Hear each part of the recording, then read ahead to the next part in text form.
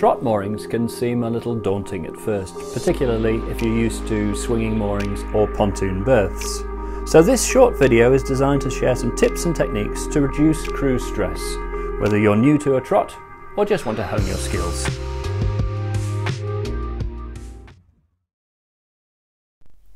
The trot mooring buoys are the connection between your boat and the riverbed. Beneath each is a heavy chain riser and a concrete block.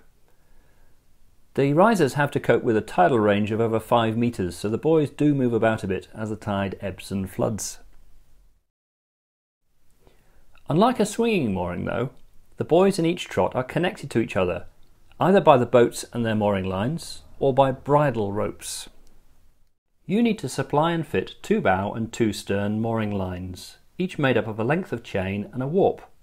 The chain needs to be reasonably heavy. 10mm galvanised anchor chain is ideal, and around 1.5 to 2 metres long. The warp needs to be shackled to it with a spliced galvanised thimble.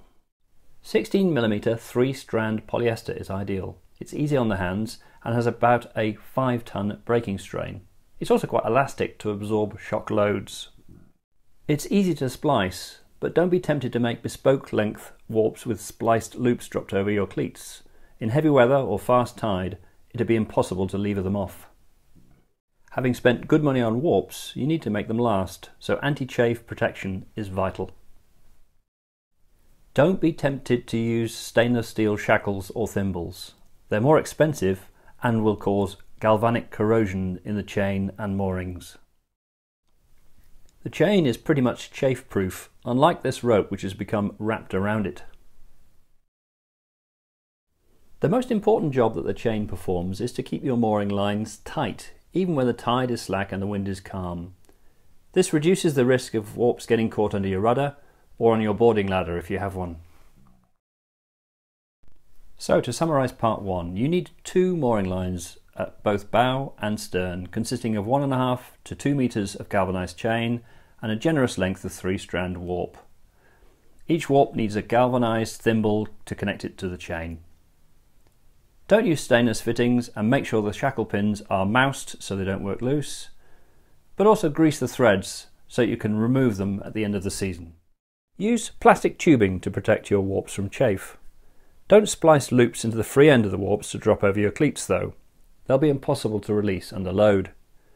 Finally, inspect your lines and shackles regularly. Your boat depends upon them.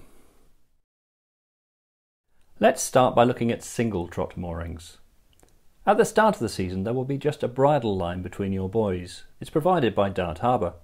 It does the vital job of keeping the trot correctly spaced. Don't allow the buoys to move apart, as this is a very bad thing, as we'll see later. By the end of winter this line will be very slimy and weedy. Your first job will be to shackle on your chains and lines, best done from a dinghy. Connect the uptide lines first, add a mooring connector line with a buoy on it, and then finish with a downstream buoy. Your lines need to have lots of slack in them so you can pick them up from the water. You can now approach in your lifeboat. Approach into the tide and from the leeward side of the trot so you don't get blown down onto the lines. Pick up the mooring lines with a boat hook, get the bow lines onto your forward cleats, then secure the aft lines. As the boat pulls on the buoys, the bridle line will slacken so you can pick it up and tie it off so it doesn't get fouled around your propeller. Most people don't like a weedy bridle line hanging off their boat, so you can coil it up and then ask the Harbour River Patrol to take it away for cleaning and storage. We're ready to leave the mooring, but with the bridle line removed, we need to make our leeward mooring lines do its job. Tie a strong connecting line as tight as you can between them and drop them into the water. Now tie a second but longer connecting line between the windward mooring lines and release them as you motor away. The weight of the other boats downstream will pull the first line tight, but your second line will be loose enough to make it easy to pick up on your return. Here's what happens if you don't leave one tight and one loose line. Both mooring lines here have been joined with one connecting line and a buoy, and the 2 mooring buoys have now moved apart. This is a very bad thing for two reasons. First, the downstream trots get smaller, and the last boat on the trot is in real danger of chafing her bows against the downstream buoy. Secondly, the two lines are now really tight, and if this was a mid-trot, it'd be impossible to pick them up. Hauling 5 yachts against a 1 to 2 knot current is just not going to happen. Here, 2 of the Dart Harbour river officers are shortening an overlong trot. One boat has to use plenty of engine power to drag the buoy upstream, while his colleague shortens the line. So to summarise this section, first of all, get to know the correct length of your mooring. It'll be defined by the Dart Harbour bridle line. Use the bridle line to maintain the correct spacing, but if you do decide to remove it, one of your mooring lines has to do its job. Don't let the mooring buoys spring apart. It's a really bad thing. It's nearly always best to approach the mooring against the tide and from the leeward side to reduce the risk of running over your lines. If this means pointing the boat downriver against the flood, then that's fine, but it is recommended that you turn the boat to face upstream whenever you can.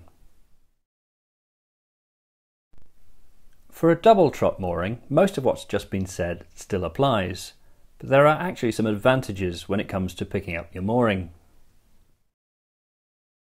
You'll need some extra mooring tackle as well as your main mooring lines. First, a bow breast line to your neighbour. It needs to be stretchy. Then a bow spring and a stern spring.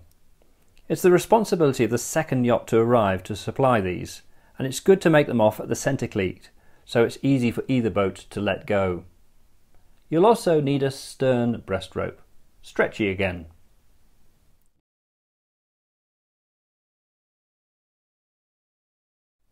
Lots of very good, well-inflated fenders are vital, and if you cherish your shiny gel coat, spotlessly clean fender socks and/or a fender blanket will be needed.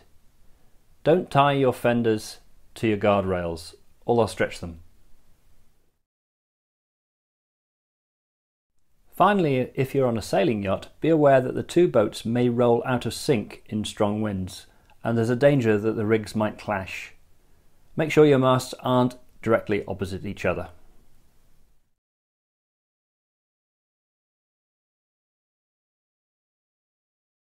So we're about to leave the mooring, and the first job we do is to remove the bow and stern springs. We replace them with a single short loop between the two boats' midships cleats, or around the bottom of the shrouds if there isn't a cleat. We can now coil up the springs to clear the decks.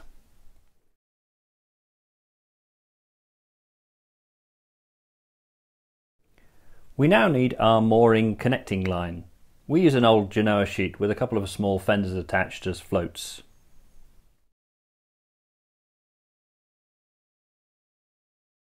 We uncleat the first of the down tide mooring lines, the stern one in this case, and pass it across to a neighbouring boat where your crew will tie it to the connecting line and hang it on a winch.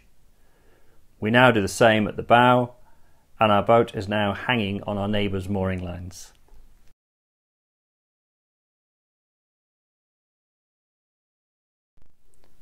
With the engine on and the helmsman using the tide and/or engine to keep us parallel, the bow line is cast off, and then the stern line. We are now just held in place by that short centre loop.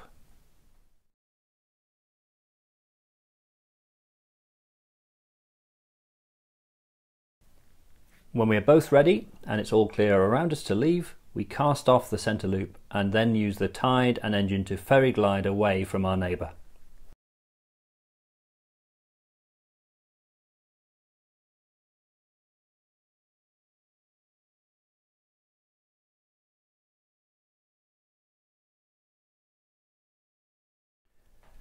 Leaving our mooring lines hooked onto the boat like this keeps them dry, clean and out of danger.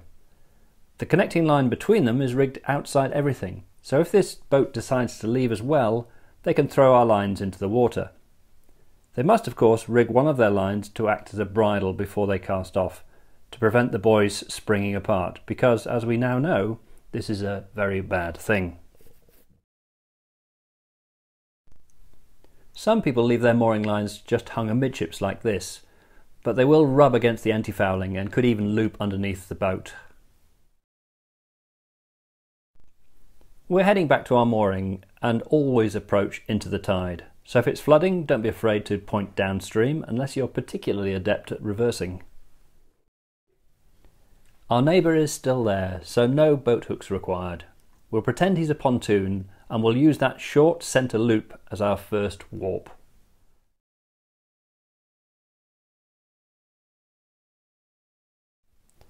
We ferry glide against the current and aim to get the two midships cleats opposite each other. We pull the loop tight and make off.